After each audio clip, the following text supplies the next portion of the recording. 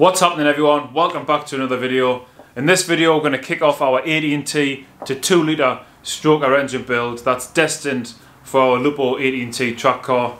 It's a fantastic little car and it's getting to the point where it's really actually quite reliable.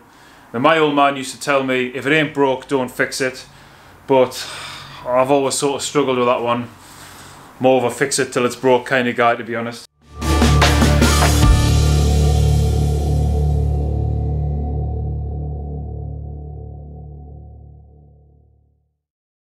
But before we get with grubby hands on that pile of parts back there, I think there's some things to consider first. You know, like, what's the spec going to be? How we're going to get it? You know, are we going to go for all-out power, or is it going to be manageable? All sorts of things to consider. It's like the inner engineering is just trying to get out, trying to make sure that I do a good job of it, in all honesty. But I've come up with 4 points that I want to achieve on this build, so I think it's worth considering. And if you're a novice engine builder, then you never know, this waffle might actually help you. If you're a seasoned engine builder, well, you know, you can turn off now if you want, who cares. But yeah, 4 points to get through. Let's get into it.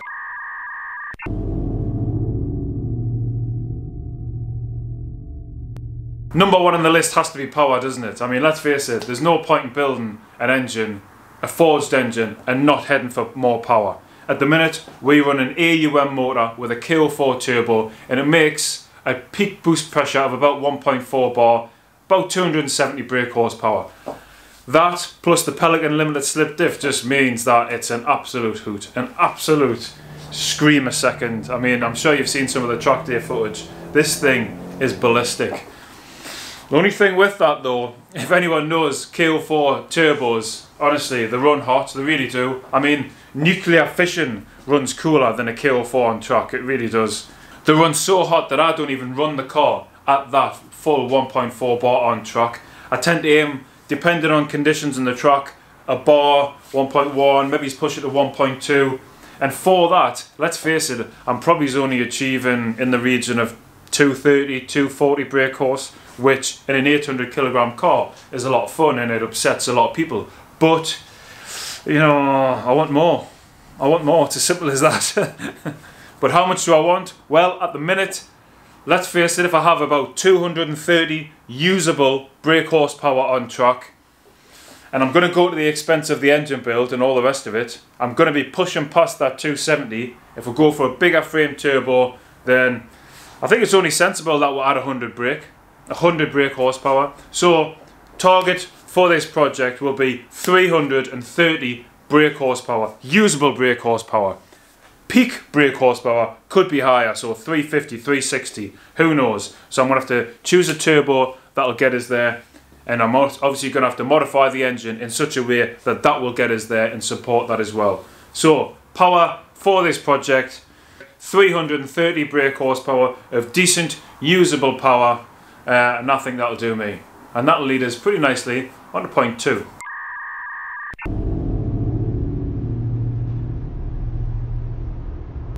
There's no point in building a stonking little turbo track car if you're only getting out half the time. Or if you go to a track day and, you know, you get past sighting laps and that's it, you're back in the pits, it's broken. Can't be having that. Like I said before, we're actually getting to the point where the Lupo is actually quite reliable. So if I go up the power, if I don't rein it in with a decent level of reliability, then what's the point? I'll just be wasting my money, my time, my effort, and, you know, we make some crap videos, wouldn't it? So without a doubt, even though it sounds a little bit boring, reliability is at the absolute core of this project. This thing has to work. It's as simple as that. And the reliability factor will be in absolutely every part of the project. Everything from the parts that I choose to the way that I put it together and the way that, you know, like we'll beef up the surrounding system. So the fuel system, straight away, we're going to have to up that. Boost pipes going to have to be modified. We're going to have to up that. We're going to have to add water meth, I've already said that before, but we're going to have to add that. All of them supporting systems to make sure that the engine package works and make sure that it's reliable. We're going to have to do all that. So that's, you know, it's part of this project. The engine build, I mean, it's just that part of it, in all honesty, because there's all sorts of stuff that we're going to have to involve as well. And then on top of that, it's going to have to be mapped well.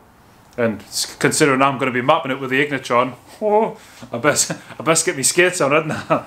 So yeah, without a doubt, the whole package, the engine, the parts, the way it's put together, the mapping, it all has to bring reliability, because only then will it be fun. I like tinkering with cars without a doubt, but there's nothing more soul destroying than having to replace the same thing again and again and again. It's just no fun whatsoever. So without a doubt, reliability, reliability, reliability. Point number 3.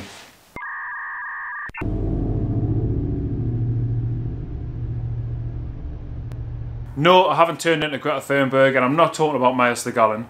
But, you know, it might actually surprise some people that a tuned motor, a well set up and efficient motor, will actually do better miles to gallon than a stock motor. I mean, say for example, you've got a stonking 2 litre stroker motor with G25, all efficient pipework, the lot. There's a good chance that put it next to a stock motor, you know, something like a BAM, bam, you hit the loud pedal, all hell breaks loose. But without a doubt, cruising, a well set up, efficient motor will perform well. And, you know, we're just diving into the whole Badger 5 mantra there, all about the flow. And it really does work. I mean, Bill's proved it for years and years, as have many other tuners. And I've even seen it on my cars as well, the ones that I've tuned. I mean, my S3 used far less petrol than a stock car, as long as I just kept it nice and easy.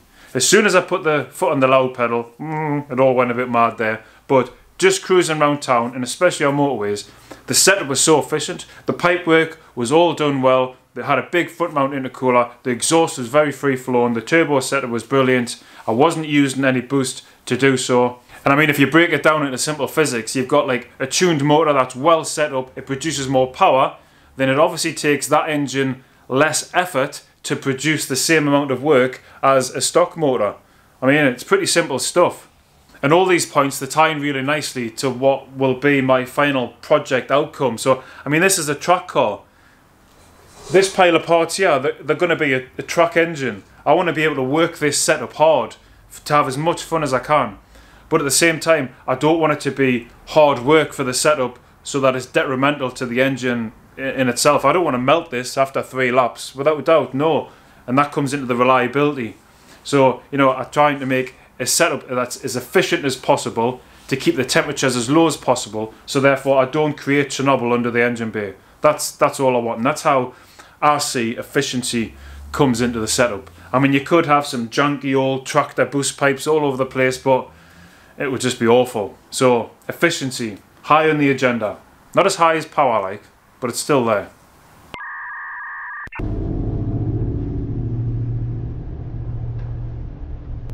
It's a biggie, there's no doubt about it, but you know, in terms of the budget, if I spent a load of money on this, then it would get away from the fact that this is just meant to be a cheap little track car. That's all it's meant to be. It's not, you know, my absolute dream car. It's not, you know, like I want to plow all the money into it, and it's never going to be the best handling car. It's just a fun, cheap little track car. So when we're going and we're doing stuff like this, literally it can't bankrupt us. It can't break the bank. There's no doubt about it.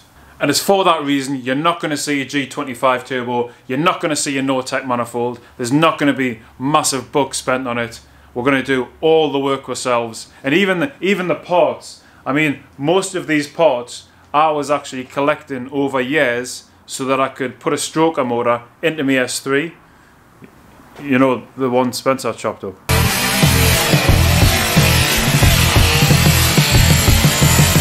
At what point do we report it strolling?